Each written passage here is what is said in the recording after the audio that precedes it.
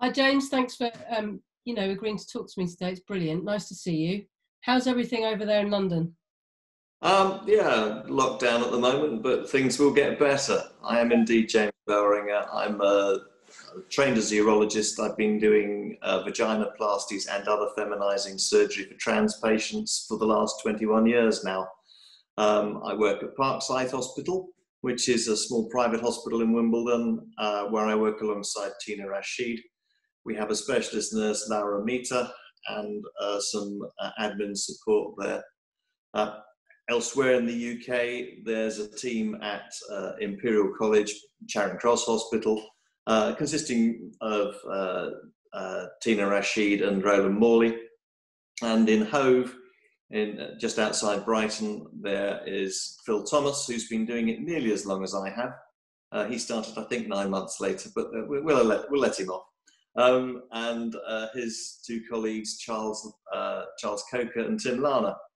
And that, at the moment, is it for British-based vaginoplasty and feminizing genitoplasty surgeons. Brilliant. Okay, as of November 2020.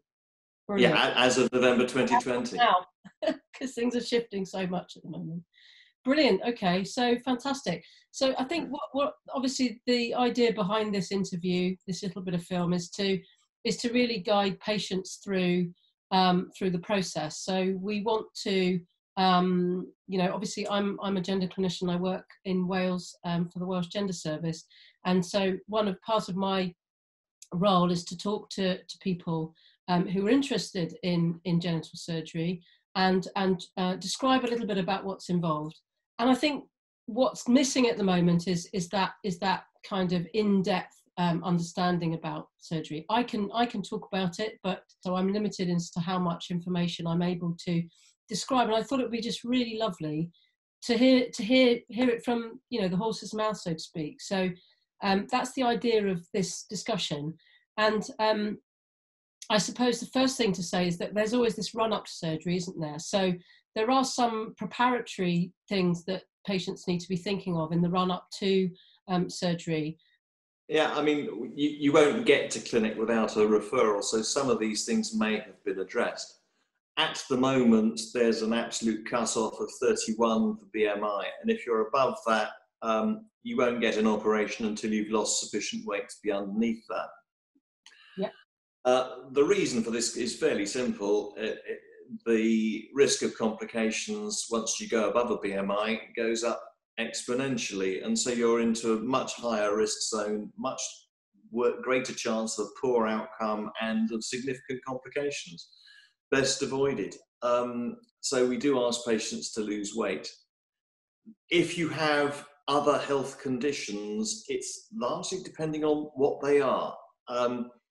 If it's as good as it can get, we will normally put you through surgery. There are one or two patients for whom surgery is contraindicated because they just will not get through a large operation such as this safely. But the majority of patients with modern anaesthetics can get through an operation. We may send some patients away to improve, for example, if their hypertension is poorly controlled, or if their angina is poorly controlled, or if their asthma is not right. We may send them off to get something done or to have some further investigations to improve the safety of the procedure. But the majority of patients, eventually, if they're within the weight guidance, can have an operation. Yeah, brilliant. And of course, we're all very used to, in general practice, to managing those things and making sure that blood pressure is under control, well controlled. Because, of course, most people will have had some hormone therapy before they have surgery. And, of course, it goes along similar guidance to that, isn't it? I mean, surgery is actually one of the riskiest things you can undergo. And the key is to reduce the risk to the absolute minimum for any individual patient and then go with that. Yes, always better to get it at the right time rather than rush in and regret it. Absolutely. And then there's a physical examination, some of which has already taken place by the time you come in and sit down. The fact that you can walk into the clinic room without being short of breath is a good start. As far as physical examination thereafter is concerned, I'm afraid to say, and this is what the patients don't particularly like, is we have to focus on the bit we're going to operate on. what you're We working need to with. see what skin is available, and therefore what techniques might be usable, so that we can talk to the patient about the operation they individually are going to have. The vast majority of patients do have enough skin for a skin tube vaginoplasty. If patients have been circumcised, it is likely that they will require some scrotal skin to be added to the penile skin to make a usable vagina of satisfactory depth. Because scrotal skin is hairy, and because it's going to go right at the top of the vagina, and therefore can't be reached for removal of hair after an operation, it's very much better if that's removed beforehand. I think you touched this briefly. We're going to talk about the actual surgery itself, and there are 3 types of surgery that you're able to offer at the moment in the NHS. I wonder, before we get stuck into those 3 types, whether we might touch on some of the other things that are going on elsewhere. I think bowel segment vaginoplasty, it does have a place, but it is second choice. And to be honest, I think that a bowel segment vagina has a functional life of probably 15 to 20 years, at the end of which most of them will have to be removed. I mean, Phil Thomas and I have been doing this longest of the people working in Britain at the moment, and both of us have removed several old sigmoid vaginoplasties and other vaginoplasties made of gut. It's one of the concerns I have over the younger patients who have puberty arrest, who are having bowel segment vaginoplasties, particularly in Holland. It's fine having a bowel segment vaginoplasty at the age of 20, but if it survives 20 years and then you repeat and repeat and repeat, you could be on your 3rd or 4th bowel vagina by the time you get to 70 or 80. Right, okay. And are you able to speak a little bit about peritoneum, because it is something that I get asked quite a lot? The peritoneal thing, it's not a new idea, actually. This was an operation originally devised for the very rare girls who are born without a vagina, meaning girls with a vulva and a uterus who have a missing vagina, called Rokitansky syndrome. And there were various techniques to give these girls a vagina, and a Russian surgeon in about 1920, I think, called Davidov, came up with the idea of creating a peritoneal tube between the skin of the perineum and the vulva and the uterus. And this technique came in and was used, and it's been used an awful lot. My only comment is that for those patients, gynecologists I know who are treating Davidoff patients are no longer using peritoneum, they're using skin tubes. It seems to me, therefore, that they've come to the conclusion that the skin tubes are working better than the peritoneum does. I've only ever seen one long-term peritoneal vagina, and I have to say the result was very good, except for externally where she had some issues, which is why she came to see me. But yeah, I mean, that's my comment, really. The peritoneal vagina, it may be the greatest thing since sliced bread, but the gynecologists have largely given up on it. And this makes me think that it's probably not going to be quite as good as it originally came out as being. I think for most patients, it's best to go with what's good now. And there's no reason to think that they're not going to have another 20 or 30 years before they die of equally good vagina from it. So it's a tried and tested thing, it works. The problem with doing things like peritoneal vaginas and so on is actually you will compromise going back to a skin tube later, because you'll have removed some of that skin or used it to do something else with, and you can't then make it into a vagina later. So you've burnt your boats a bit if you go down that line. If it works, great. But if it doesn't... If it doesn't, the skin's gone. Yeah. It's gone. A good point, good point. Okay, so we're going to talk about what is done, and we're going to use Elliot, the brilliant Elliot's going to edit this all for us so that there's some pictures, some illustrations that I believe were done by one of your talented nurses. Is that right? Yeah, this is Laura, who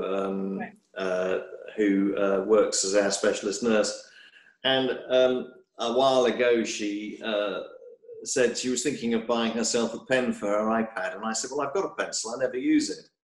Right. I said, here, take it away, play with it. And 2 days later, she came back with various drawings of what we do. Yeah. And she, I think when she's got a spare moment, she sits in front of her iPad and produces illustrations, and I think they're very good indeed, actually. obviously they're illustrations of photographs, aren't they? So they're quite technical in their look. They're not, Yeah. but they are essentially live photographs of surgery illustrated. Essentially, is what the viewer will see. So I think we'll start off with vaginoplasty because that's what is illustrated there. And just remind you when we finish talking about that I'd like you also to touch on aesthetic labiaplasty, which formerly was called cosmetic, but that's gone out the window for obvious reasons. It's not really a cosmetic procedure, is it? It's aesthetic labiaplasty and orchidectomy. So remind me afterwards that we need to just catch up on those two options as well. So obviously somebody needs to have an anesthetic. Do they come to the hospital the morning of the surgery, the night before? What's the pre-operative plan for a patient before they're anaesthetized? The majority of patients come in the night before because we have morning lists. If the patient is on an afternoon list, sometimes they come in the morning of surgery. Okay. The morning before the operation, so if they're having an operation at 8 o'clock in the morning, this is at 6 o'clock in the morning, a nurse comes in and gives them an enema. This is to get the rectum empty, because the rectum and the prostate we have to get into the space between those two organs. This is a potential space, not an actual space, and the rectum full of feces bulging forward into the operative field is it's a risk that you don't want. You don't want the space taken up, so the rectum needs to be empty, so the patients get an enema. Yeah, so nice empty bowel to reduce the risk of bowel damage when you're cutting to make that space. Absolutely, and they come down to the operating theatre. From their point of view, they have a needle put in their arm and some white stuff's injected, and the next thing they know, they wake up in recovery, and everything between is a blank. Yeah, great. Fantastic. I don't know how many times you've been anaesthetised, Sophie, but I've been anaesthetised numerous times, quite a lot for rugby injuries, but there we are. And I find it I still find it extraordinary how you've got a memory of going to sleep, and then someone's saying, just breathe, cough the tube out, and you're waking up. And the operation may have taken 5 minutes, it may have taken 5 hours. You have absolutely no idea what happened in between. It's a marvel. One important point of the anaesthetic that our anaesthetists at Parkside use is they give what's called the caudal anaesthetic, which is an injection through the base of the spine, which numbs the area between the legs, the scrotum. And this reduces the amount of other anaesthetic agents which need to be given. Patients don't need a lot of morphine-like drugs to avoid them getting pain, because the vast majority of the operative field is blocked completely anyway. That carries on typically for 5 or 6 hours after the operation, and it's surprising how few patients really need to use opiate, in other words, morphine-like drugs post-operatively. Right. It works very well. So once anaesthetised, the patients are brought and put onto the operating table in what's called the lithotomy position, which is, if people have seen American films of women giving birth, that's basically the lithotomy position, with the legs bent up and the buttocks on the edge of the operating table, so that the perineum, which is the part of the body between the legs, is available for operation. Yep. The first of the slides just shows the beginning of the operation, when an incision is made from the base of the penis right the way down to a centimetre or so above the anal margin. Having created that space, we pack it with some gauze swab. I personally soak the gauze swab in a diluted adrenaline solution because that tends to stop any further bleeding inside the new cavity. Okay. We can move on then to the rest of the operation, the first part of which is to remove the testes. Mm-hmm. These are approached through the upper part of the same incision. It's important to remove the testes and their nerve and blood supply as far back up to the abdominal wall, and ideally just within the abdominal wall as you can. The spermatic cord, as it's called, which attaches the testes to the insides, is for some reason very prone to forming what's called neuromas, where you have a little ball of sensitive nerve endings. And if this gets tethered to the subcutaneous tissues next to the new vagina, patients report pain, and I've removed quite a few of these, some from my own operations, some from other people's operations. So it's important to get that dissected right the way back into the abdominal wall. Okay. Once those are removed, the next stage is to prepare the skin tube. The simplest skin tube is the penile skin tube, and if a patient hasn't been circumcised, they almost always have enough skin to produce a vaginal lining with just the penile skin tube. The skin is divided just below the glans penis, which is what some people call it the helmet of the penis. But and then the penis can be inverted, and if you like, the meat of the penis with the erectile tissue and the urethra separated off from the skin tube. Once that's been done, we can then separate the urethra from the penis. That can be divided, and then the urethra and the rest of the penis are largely two separate organs at this point. Okay. Having done that, the next stage is to make a clitoris. Fortunately, the nerve supply to the tip of the penis, to the sensitive tip, is separate to the erectile tissue of the penis itself. So you can actually raise a small piece of the sensitive tip of the penis on its own nerve and blood supply, which will remain sensitive and erectile once the operation is complete. Yeah. The vast majority of patients want a clitoris. There are one or two who don't.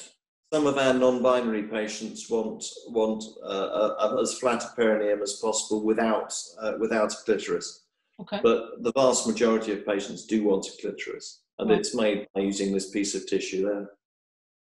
Yes. Okay. So far you've created a space for the new vagina to go in. That's been done, and you've stripped away the skin of the penis, which is the bit that you're going to keep to make the skin line tube, and you've also cut away the bulk of the flesh of the penis with some of the erectile tissue, and shortened the P tube. Leaving this rather nice piece of sort of nerve and blood supply, which just simply feeds the tip of the penis, which is the most sensitive part, with the aim of using that to create the clitoris. Yeah. Am I following you? You are, I think. Yes. Okay. We open out the urethra over a distance of about 1.5 to 2 centimeters typically.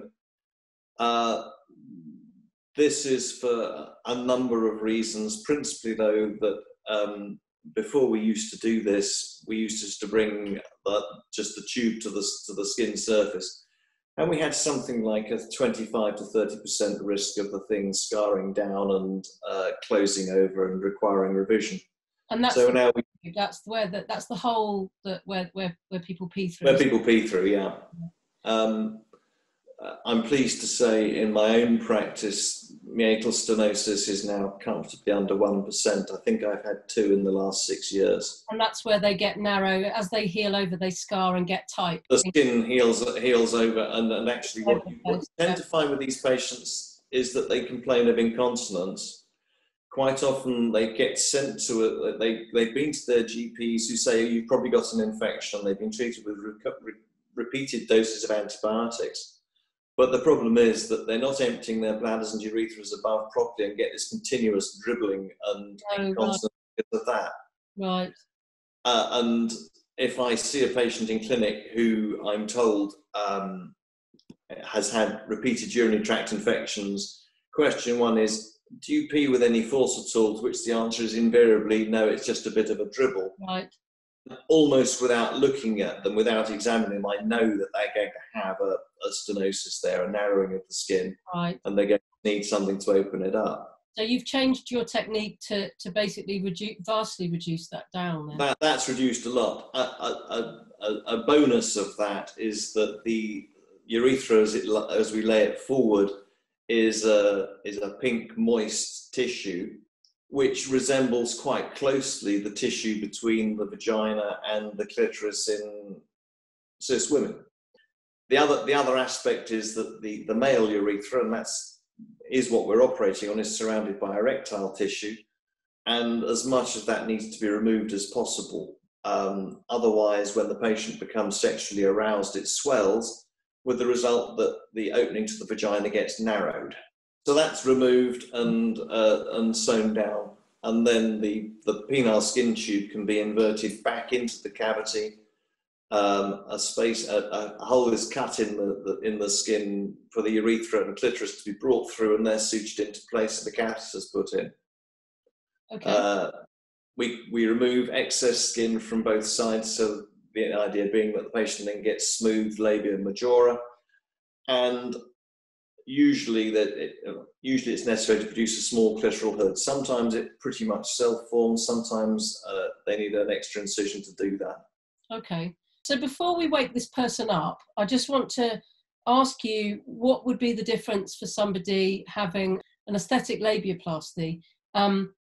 Obviously, this is a brilliant option for some people. The operation is actually quite similar. Yep. But you don't need to prepare a skin tube, and you don't need to make a cavity. We do actually make a little pit behind where the scrotum is, so that it looks as though there's the opening to a vagina, but it'll be 0.5 centimetre to 1 centimetre maximum in depth. Right. But you're right that the risk in terms of complications is much lower. There's no dissection up against the rectum. There's no chance for rectal injury, which is an important point.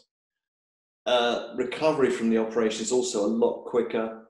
Patients are usually back about doing their normal day-to-day life a month to 6 weeks after this operation. Gosh. And the other thing to be borne in mind, there's no maintenance. Yeah. If you've had a vagina made, you're going to have to dilate, and you're going to have to be dilating for the rest of your life. If you have a labiaplasty, there's no dilation to be done. And you mean by dilation, you mean to keep the vagina open, don't you? To keep the open and stretched, and yeah. Okay. Yes, I mean, if you just put a vagina in and don't use any dilators, the scar tissue that forms around anything like that will gradually shrink, because that's what scar tissue does, and therefore the vagina will get smaller and smaller and smaller until it becomes unusable for most things. The important thing about labiaplasty is if you choose that, you will never have a vagina. You have to wrap your head around that. I mean. Yeah. Yes, but if you're happy with that, it's a good option. And at least the skin has been lost, hasn't it, at that point? So the skin is gone. So yeah, okay. All right, so let's wake this person up then. So that's their surgery complete, and obviously they'll be, like you said, the next thing they'll know is they'll be asked to sort of, breathe, keep breathing, nice deep breaths, cough out the tube, that sort of thing. Let's take them back to the ward then. For someone who's had vaginoplasty surgery, what sort of length of time are they expected to be in hospital for? They'll be in hospital for another 6 days at the moment.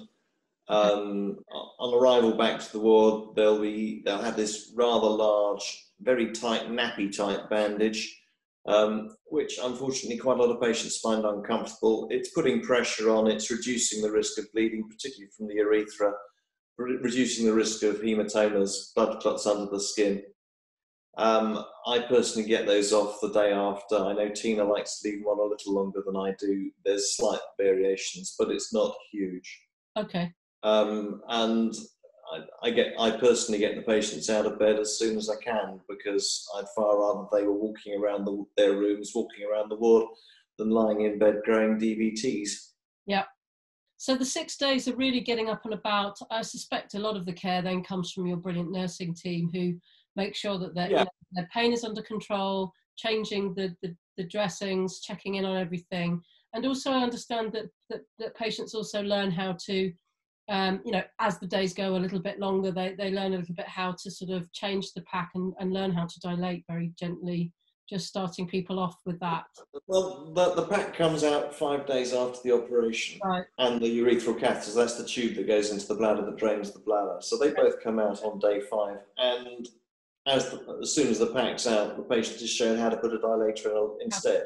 Yeah, okay. We use 2 dilators of approximately 2.5 and 3 centimetres diameter. And the patient is encouraged to start dilating 3 times a day. Yeah. They spend 24 hours in hospital from removal of the pack till going home. So they really should have got the hang of it by then. It also means that we know they're passing urine properly, and then they go home the following day. Super. And then I suppose it's just the healing, isn't it? It's the healing that needs to take place then over the coming weeks and months. What's the average healing times, both with the vaginoplasty and the aesthetic labiaplasty? I mean, most people are essentially healed probably within about 2 to 3 weeks. Yeah. With a few gaps here and there and a bit of ooze from here and there. When we see patients in clinic at about 8 weeks, the vast majority of patients are completely healed by that stage. Yeah.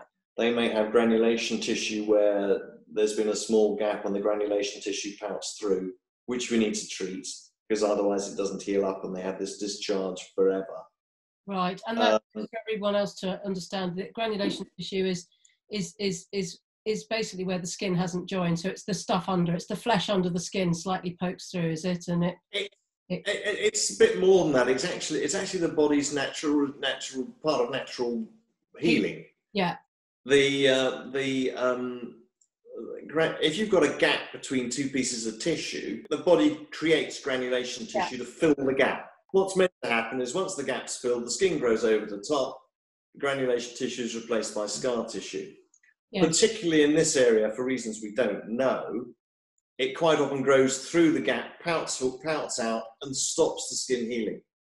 And so what we do with that is remove it either by cutting it off or using silver nitrate on it, which kills it back, with the hope that the skin will then grow over it. And that can be anywhere where you've cut and joined two things together. So it could be inside the vagina, it could be It can be right at the top of the vagina, it can be at the back of the skin tube. Anywhere. Back of the skin tube is quite common. Okay. But it can also happen for people who've had the aesthetic labiaplasty as well, where you've cut. It can, yes, because there can be gaps in between in the skin there. And if a patient gets a hematoma underneath one of the labia, which probably happens in about 5% of cases, that's a blood clot that forms afterwards. That will burst its way through the skin and create literally a bloody mess for them, typically 3 or 4 days after they've gone home. And it will gradually heal up. Well, it won't gradually. It's a strange business. It does nothing for about a week or so. And the patient's getting more and more anxious, phoning up, saying, I know Mr. Bellringer says this is going to heal, but it's looking exactly the same as it did 3 days ago.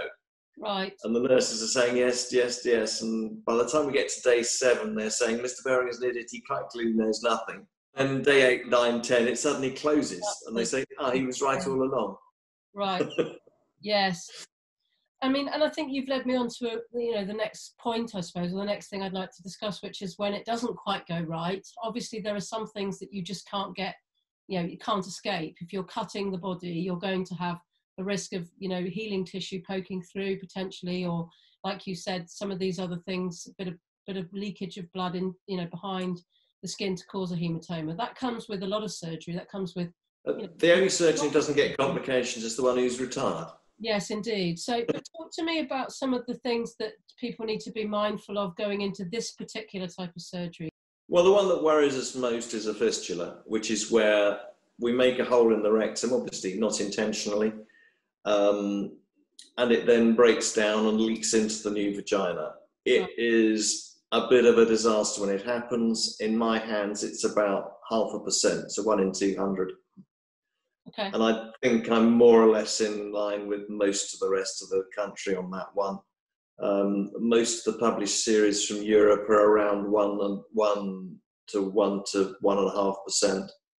Problem is, of course, we talk about it to all the patients and as a risk because it is so serious, and they're all convinced they've got one for a while. And that's partly because they've always got a bit of old blood and stuff around, which gets infected with the bacteria of the area and comes out with a very pooey smell, but it's all liquid and so on. Yeah, okay. With a fistula, they occur typically between 7 and 12 days after the operation, so sadly after the patient's gone home. Right. And the patient might start passing wind through the vagina, although that isn't an absolute certain sign.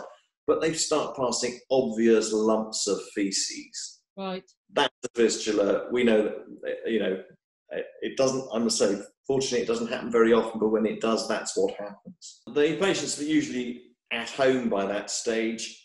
And to be honest, the best thing they can do is go to the local casualty department, get themselves admitted. Usually the local colorectal surgeon will bring out a colostomy, a bag, which they're going to need if they've got that. Right. Allow that area to heal up and settle down. About half of them will heal without intervention if you just do a colostomy. The other half, you get left with the residual hole. Well, fortunately, it's rare, but of course, if it was 20 patients a year, we'd really know what to do about it. Yes, I mean, in some ways, it's a good thing that it is so infrequent. But then, of course, it means that you like you said, you're having to adjust each time you see someone with it and work out what might be the best way to do it. And when you go to international surgical meetings of people who do these operations, it's one of the things we discuss. What do you do with this? Yeah. And there's no consensus because none of us have a 100%. I do this, it always gets better, because it's not like that. And I think that's probably the one that's the one that's probably the most unpleasant and difficult to deal with. And then some other things that can happen, I suppose, things like prolapse of the vagina. Well, prolapse of the vagina, when I took this on, was running at 10 to 15%. I've had 2 in the last 6 years, so it's really come right down. Really rare. Okay. I think this is partly the mobilisation, it's partly changing the packing. There's all types of things that have I've probably got a little better at doing the operation in the last 20 years, to be fair, as well. A little. Had some practice.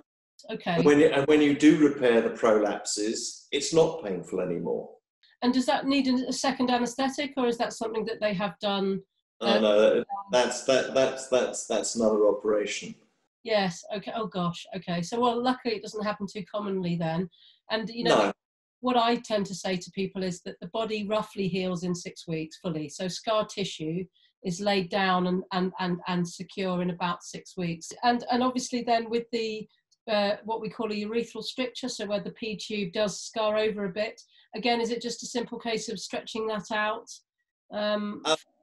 You can use dilators and stretch it, and then you can encourage the patient to pass a catheter themselves. So in addition to doing a dilation, they have to put a catheter into the bladder. I tend actually to recommend a surgical operation to open the urethra up on a permanent basis. It seems to be very effective. I've only ever had 1 or 2 of them, I think, have ever required a second go at it. So it seems to be very effective what we do when we've got those stenoses. So I tend to do what I call a meatoplasty. As I say, I haven't done many because I'm pleased to say we don't get many. No, because you've changed, the technique is now improved and you get a good result from the beginning, which is great. Okay, I mean, I can't think of much else off the top of my head. Was there anything else that you wanted to add to in terms of complications and that sort of thing, or? No, I don't think so. I suppose it's things like loss of skin flaps. The clitoral tissue is on a very long pedicle. It's 15 or 16 centimeters long. That isn't 100% reliable. 2% of patients, the clitoris significantly shrinks or even completely disappears. The interesting thing is, well, that never needs any intervention.